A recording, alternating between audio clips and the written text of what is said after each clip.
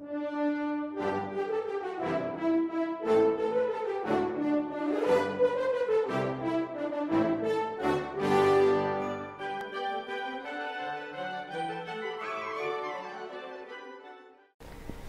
guys!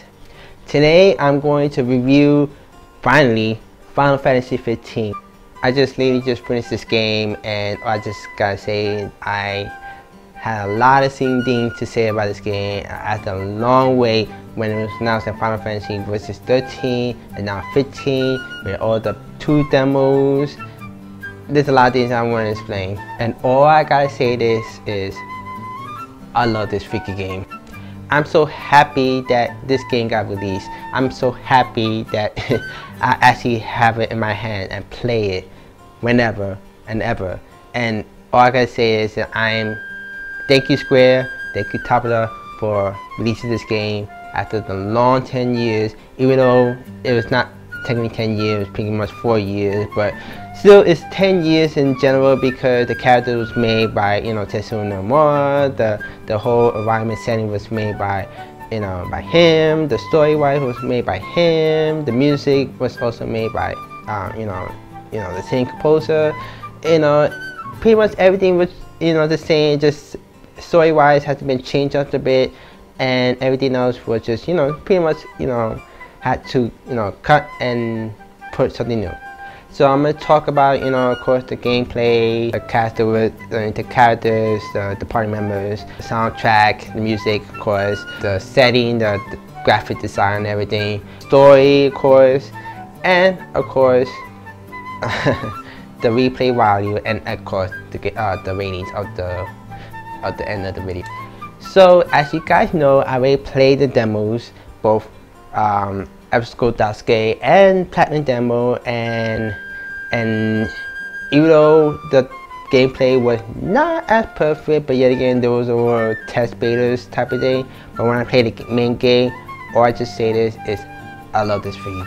This game is really like Kingdom Hearts but in Final Fantasy, because you control only one character and other members follow you around, pretty much similar like Kingdom Hearts, which your main character is Sora and you have other party members helping you out. And no, this is not a hack and slash game. Everybody keeps saying this is a hack and slash game. It is not a hack and slash game. It is more like Kingdom Hearts gameplay. If you guys don't understand that, look at Kingdom Hearts 2. Look at Birth by Sleep. Look at Dream Drop Distance. If you guys look at those gameplays, they are similar to Final Fantasy 15, and that's how the gameplay is in this game. It's not over. I mean, there are over dramatic, gameplay parts, but it's so cool though, and it makes a lot of sense because it's a Final Fantasy game. Everything is always about fantasy and weapons and magic. That's always been the most important thing about Final Fantasy. And what I like about this compared to Kingdom Hearts is that Kingdom Hearts is, and what actually they're both similar. They both are like strategic type of games when you of course use your weapons, of course your main weapons, but not to have more than one weapon you could use, which is kind of cool. And then also you could use magic as well, which is similar to Kingdom Hearts, and also items is also important too. And of course you have the summons, they help you out, which you don't really control the summons. They pretty much come in randomly sometimes. If your party members are having much trouble facing a boss battle or a sub boss, or pretty much any strongest creatures you're facing that it takes you a hard time to beat, and sometimes when you're like almost dying, they help you out and make sure they eliminate all the monsters and everything around you, so that way you get your point. Of course your main character is Noctis. He has like all different weapons, using a gun, using a blade. There's different blades he uses. Even sometimes he uses the weapons that he gains from the tombs, which those weapons are kind of good but kind of bad because they drain your health, so you gotta be careful, don't use those weapons a lot. And of course, with your characters, you don't get to control the other characters like other Final Fantasy games, but you get to help give them weapons, accessories, and potions, and magics, and even link up attacks. so that way they could you guys could work together to defeat the creatures that that you face up. And of course, in every Final Fantasy game, usually you have to level up your Final Fantasy, but usually you level up by defeating monsters, stuff like that. But this time it's kind of different because you don't level up by defeating monsters. You only have to level up by sleeping in the camp, or sleeping in a hotel or motel or an inn. So those are the ways you gotta level up. And also each party member had different skills, which I'm gonna talk about. So Noctis has a skill of fishing, which he also could gain experience by fishing, which is kind of cool too. Ignis is also is a cook, so he could also help to gain experience, gain the party experience as well, which is kind of cool as well. So, and you gotta find different ingredients around the world, or you can find ingredients whatever you eat in a restaurant or in a fancy restaurant, and that way he write down ingredients so you can make it for the party once you go in the campsite. Gladio is pretty much has a survival skill, but his skill is just pretty much he finds items for you, or he just if he runs off by himself, sometimes he gets more experience by doing stuff like that. And Pronto, which I gotta say he's one of my favorite characters, but with him his skills is that he loves taking pictures. He takes pictures randomly a lot. Even he takes pictures, selfie, take group pictures. I have like a lot of pictures that were good or bad and randomly, but I love how Pronto takes pictures. It's kind of weird, much better than how we take pictures though.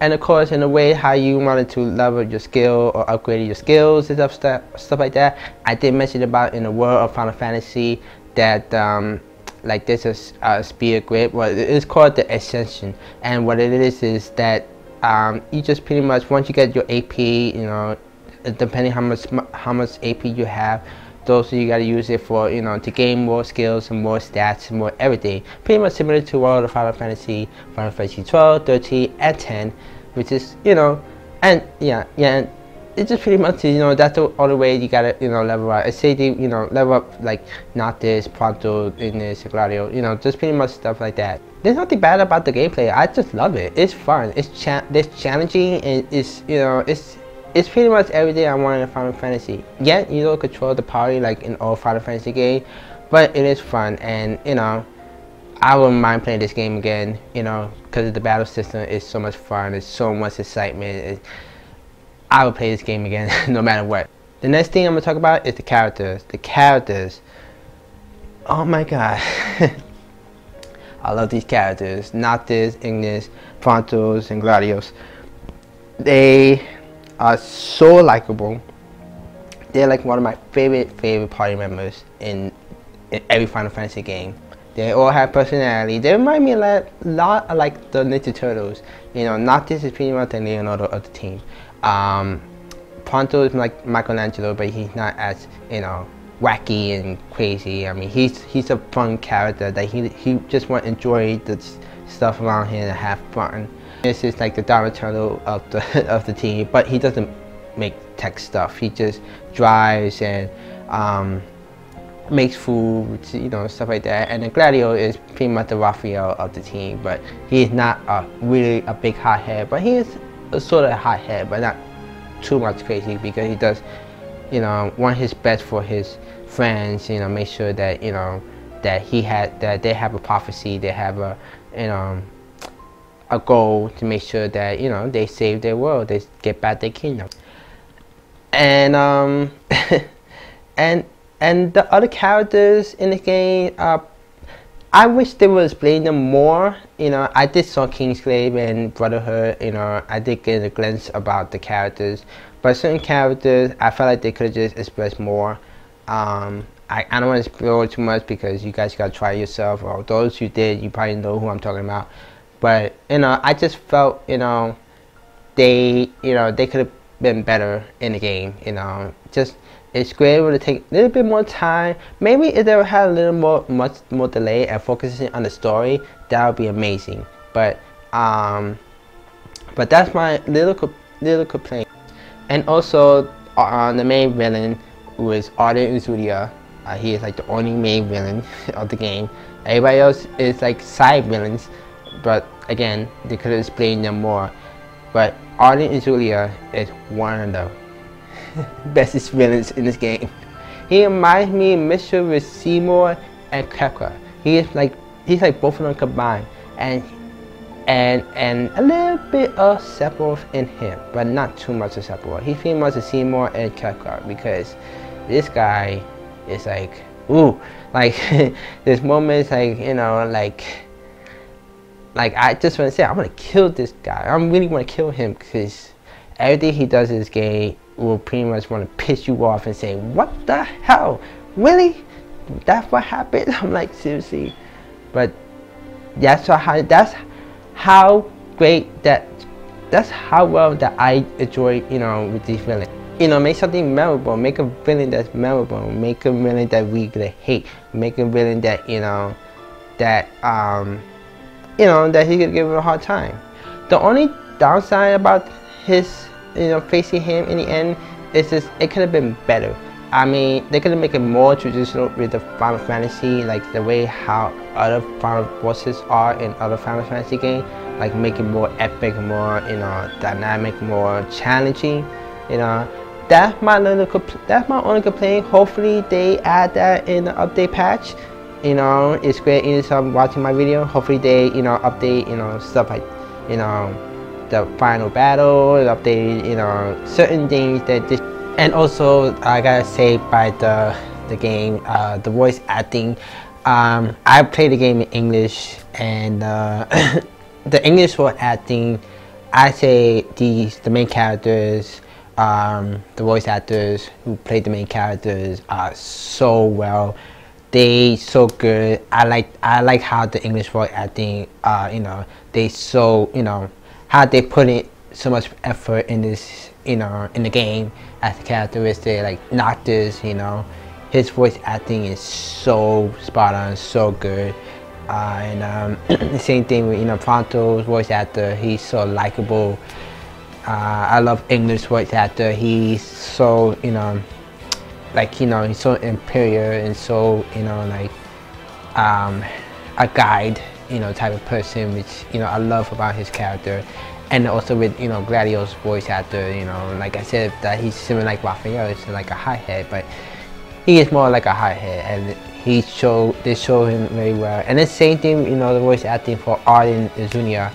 His voice acting is so well, you know, you probably know his voice acting. He does other voice acting such as Overwatch and other games. He does voice acting as well. Same thing with these voice actors. That's the only thing that's so good about, you know, with the pretty much in the game, with the story wise, or even during the gameplay wise, you know, their voices is so spot on. And I gotta say, they did a great job finding these great voice acting, as much, you know, as much as if you need it, you know, for every other Final Fantasy game. And also, I gotta say, by the game, the voice acting, I played the game in English, and the English voice acting, I say the main characters, the voice actors who played the main characters are so well. They so good. I like how the English voice acting, you know, they so, you know, how they put in so much effort in this, you know, in the game as a characteristic, like Noctis, you know, his voice acting is so spot on, so good. And the same thing with, you know, Pronto's voice actor, he's so likable. I love English voice actor. He's so, you know, like, you know, he's so imperial and so, you know, like a guide, you know, type of person, which, you know, I love about his character. And also with, you know, Gladio's voice actor, you know, like I said, that he's similar like Raphael, it's like a hi-hat, but he is more like a hi-hat, and they show him very well. And the same thing, you know, the voice acting for Arden Jr. His voice acting is so well, you know, you probably know his voice acting. He does other voice acting such as Overwatch and other games. He does voice acting as well. Same thing with these voice actors. That's the only thing that's so good about, you know, with the pretty much in the game, with the story wise, or even during the gameplay wise, you know, their voices is so spot on. and I gotta say they did a great job finding these great voice acting as much as much as we needed for every other Final Fantasy game. So the music, of course, is composed by Yoko Shimomura, and all I gotta say is her music is so beautiful. I got nothing to complain about her music. I love her music. At the same time, I love the Blue music. I'm going to This Is Will Final Fantasy next month, and I know they're gonna play the 15 music, which I'm super excited. And I just can't wait to hear her music live. I know they're probably gonna play her music, but there's a lot of songs that I like that within the game. I would say my favorite track, it has to do with the Imperial boss fight. If you guys hear that track, I gotta say that song is epic. You guys gotta listen to the full version. It is an epic song. I hope they play that in This As Well, because that is one of my favorite songs. And I like all the songs. I can't wait for the actual soundtrack to release sometime soon. But I'll just say that I love her music and her rendition about remixing the classic Final Fantasy game, like the Chocobo theme song and the Final Fantasy main theme song. It's just amazing. Well, graphic and setting wise, it is beautiful. The setting is so massive. Like, it's an open world. Like, it's really open world. Like, once you play the game, it's open world. Like, oh, and I forgot to mention about the gameplay that you also control the car called the Regalia, which is a car that either you could drive as Noctis as manually or Ignis to drive.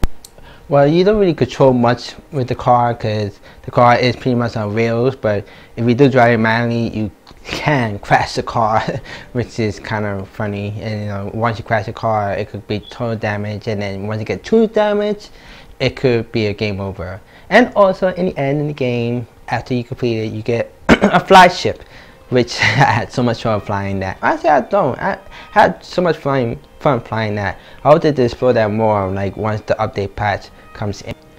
But yeah, the world is very open, very massive. There's certain towns and cities that's almost similar, like like Venice and France, and pretty much all the popular countries and cities around the world.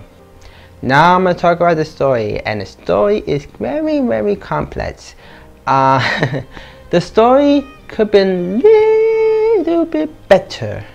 I said this before about the characteristics that are not being used as much, or not being seen, or not being what happens to this person, what happens to that person, I mean, I hope Square Enix do see this, and I would just say that if they could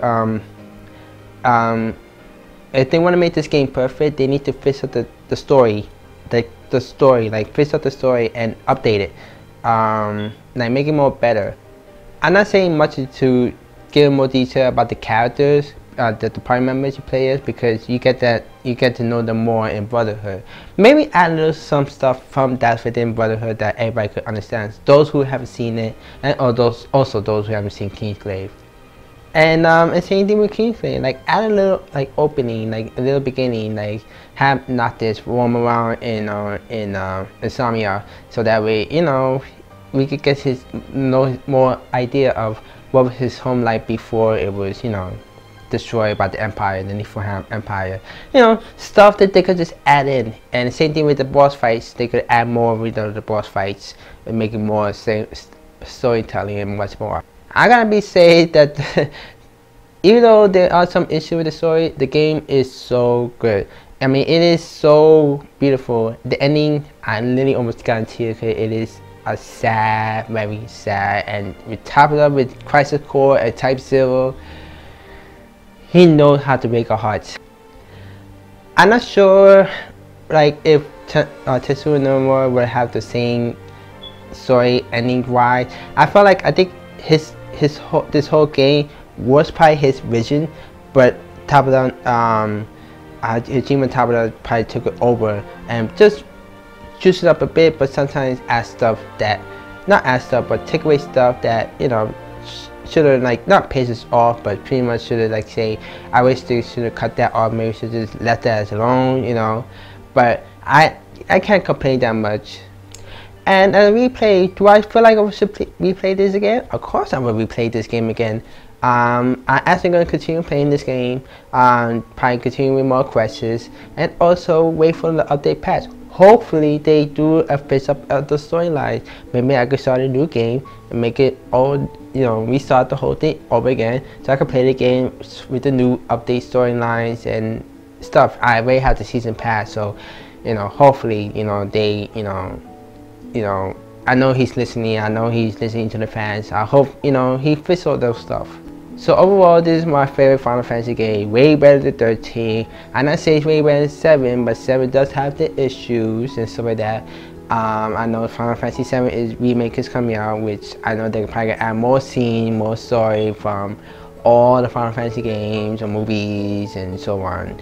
But as for 15 wise, I love this game. I love this game. I will replay this game again, again. I know there's gonna be a lot of stuff coming up in the next, you know, for the next year that, you know, that probably will give it this rating a high rating. So overall, guys, I give Final Fantasy 15 a 9.2 out of 10.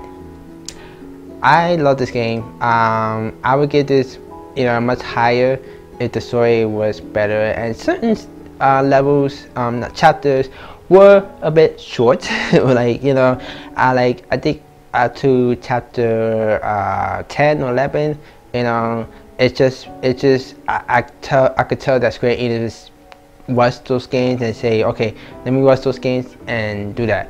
But this is not the first time that Square Enix does stuff like this. You know, there's other RPG games that they did rush, that did complete the story, like, you know, Xenogears and there's a lot. There's a whole list of games that they should have fixed, but you know, but it is hard because it is a big massive game, and when you have a you know a date to release it, you know, you gotta make sure that everything is, you know, ready. You know, it's hard to be a game programmer. You know,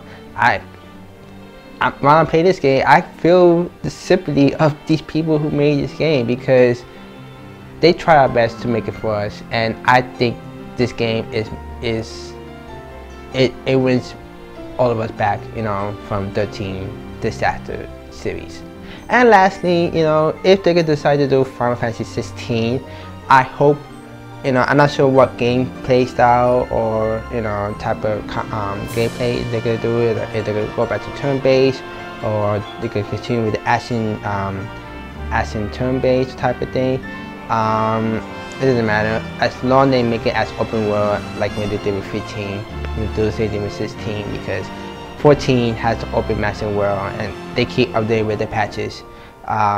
So I hope Tabula study that with the 14. Probably talk to the creator of 14 to understand more with the open world, stuff like that.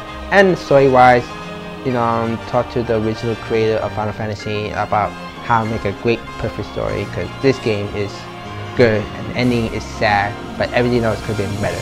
So anyway, guys, gotta go. What do you guys think? Like, subscribe, comment, let me know what you guys think about this game. I love it. I play this game. I will finish the game. I could continue playing the game. Once the update patches comes in, I'm gonna restart the whole thing and try this game again, and hopefully everything they add in will be much 10 times better than what I originally rated. Anyway, guys, gotta go. Bye.